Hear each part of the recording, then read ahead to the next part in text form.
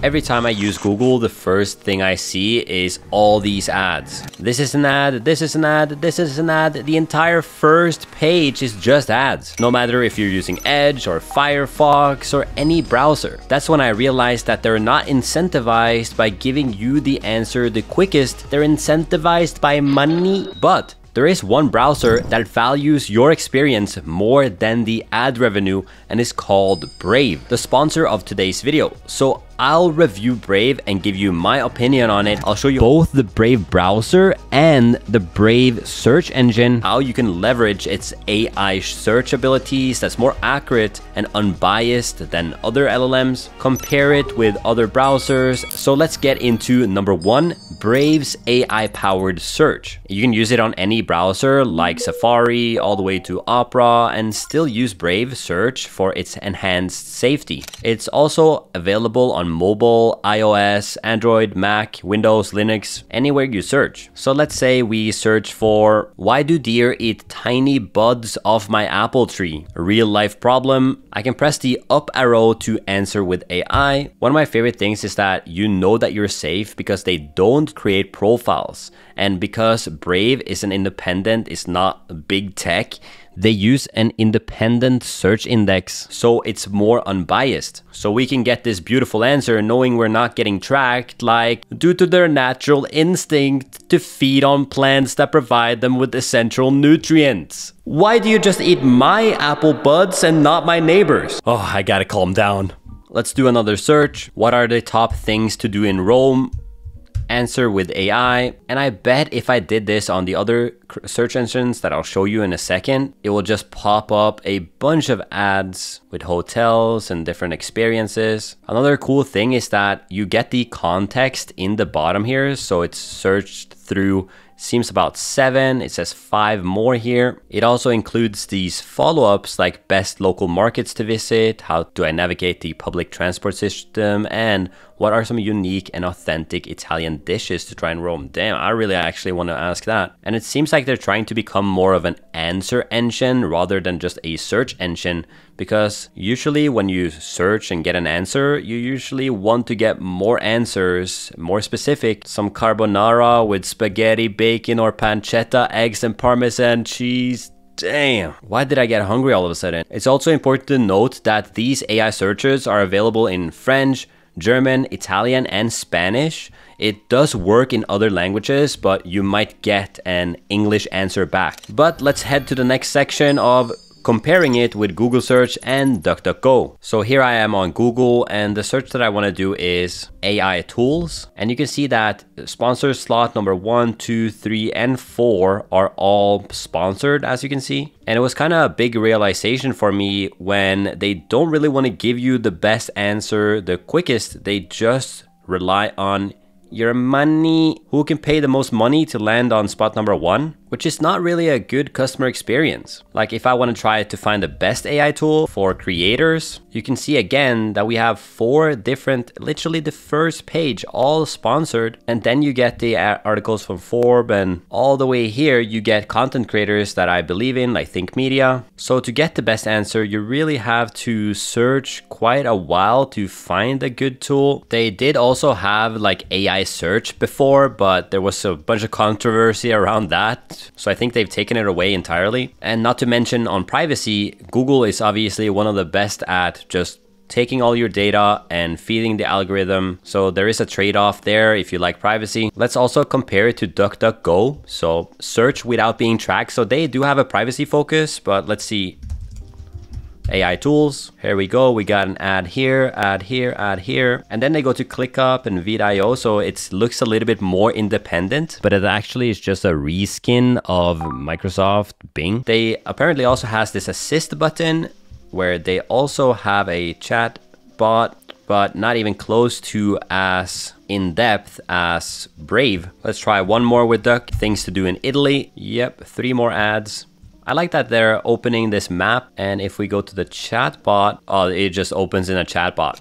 Okay, let's do a new comparison with Brave. So if I search AI tools here and just go normal search, no AI search, you can see that there are no ads at the top of the search engine, which is just a huge benefit. And if I want to use the answer with AI, if I search for AI tools here, and I want to use the answer with AI, it starts writing a big list here of a bunch of different tools that we could go into, like these tools, and then free AI tools, then AI tools for creativity and collaboration, productivity as well, from all these different sources. And it also is kind of funny that Google goes to the top. I guess they're ranking on all different search engines. They did on both the other ones as well. And then we have the discussions here from Reddit. I actually really like Reddit to find what is the best and actual answers from people and not like SEO written articles. And then it's much similar here, but it did a really good AI search here. Let's see what happens with best things to do in Italy. Yep, we get the AI response in the top. Explore the cities, explore the countryside, outdoor activities, food and wine, unique experiences. They put TripAdvisor and Lonely Planet on the top, which is one of my favorite ways to browse things to do. And then obviously videos, which is my absolute favorite ways to try to experience the city before we actually go there. And it seems like there's a Reddit on the side here and also in this discussions. So it seems to be favoring Reddit quite a lot, which I do like. And also it feels great to know that none of my data is being used. All of this is private. And that's what I want to get into next, the privacy and security. So Brave is a privacy first browser that tries to make a good user experience more than ads. And they have this Shields feature, which is if you click in the top, you have this Shields. So Shields works like an ad blocker that keeps away unwanted ads, trackers, and even sophisticated fingerprinting attempts. So not only does it make it a better experience for you to browse, but also a lot faster because these ads don't have to load. So you can see we can easily just turn it on, and you can see that we're on brave.com right now. But if we go to, for example, TechCrunch, you can see 15 trackers and ads blocked. Wire.com, they have 13 trackers and ads, which makes you realize how many people are tracking you. But where it really shines is in the advanced controls. So you can see you can block trackers and ads, but you can also aggressively block trackers and ads.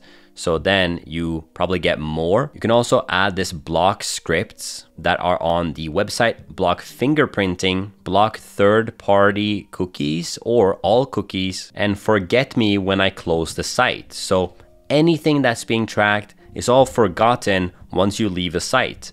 Now, these can be quite harsh settings, so some website might actually not work if you have all these settings on. So you could use the filter list or the global defaults to set this as a standard. An added benefit of this is particularly crucial when you're working on public Wi-Fi networks. So probably now it makes sense how Brave is faster, you have no ads, you don't get tracked, and you have your privacy. Lastly, I want to talk about Brave Leo AI. So if you haven't heard about this, you can basically just ask questions, summarize pages, create new content, and more privately. And how it works is that it opens in the sidebar here. If you're on desktop, if you're on Android or iOS, you can just tap the 3 dots icon and Leo will just open up and you can talk to it like any other LLM. But before I show you, you can even analyze PDFs, Google Docs, and Google Sheets, and more, getting you the info you need faster. So let me show you how it works in action. If I go to, for example, TechCrunch, and we have the biggest IT outage in the world that offers a $10 apology gift card. Literally, my dad is working to fix a bunch of these things right now. You can easily go to the top and show this sidebar. Now, Leo is here to help you. All you need to do is either click on summarize this page, or if you just want to chat, you can do that. So let's start by summarizing this page. You can see here that it just summarized the entire page for you. Here in the top right, you have copy, like answer, dislike answer. You also have suggest questions here, and you might know why they offer a $10 Uber Eats gift card, but how did a faulty CrowdStrike update cause global outage? Or maybe what measures is CrowdStrike taking after the outage? You can just click on that And just like that, it will start answering that question as well. And then you go deeper, seeing that around 8.5 million Windows devices were unusable, and most of them being stuck at the blue screen of death. But that's of course not all. If you just want to enter a prompt, you can just enter a prompt like who was responsible for this mistake, seeing that the text does not provide specific information about who was directly responsible. Even more, you can click this button in the bottom. You can ask it, and this is basically quick actions to explain, paraphrase, improve, change tone, academic, professional, persuasive, and all these different tones. Create a tagline, social media short post, long post. So if we click on this, we can say, take the info from this page to make a short post. And just like that, you could post this to LinkedIn or to Twitter. So you can see how this is incredibly useful to more kind of chat with the article that you're watching. It's almost like having a friend to your right that you can ask questions with, start a dialogue with, and quickly summarize and create a lot of different content and answer questions to your curiosity right here in the browser using the best models that you can find, from Mixtral to Claude 3 Haiku, Claude 3 Sonnet that is a premium, and Llama 3 8B. Just know that you can use the Leo free version as much and as often as you want. The premium version will simply have higher rate limits and more models to choose from. So we've seen how the AI search engine works, giving you an amazing answer with all the privacy in your hands, how secure Brave is, working like an ad blocker that even makes it faster and increases the performance of your browser. So I left the link in the description down below to sign up to Brave and start using their browser today. Thank you so much for watching this video, and I'll see you in the next one.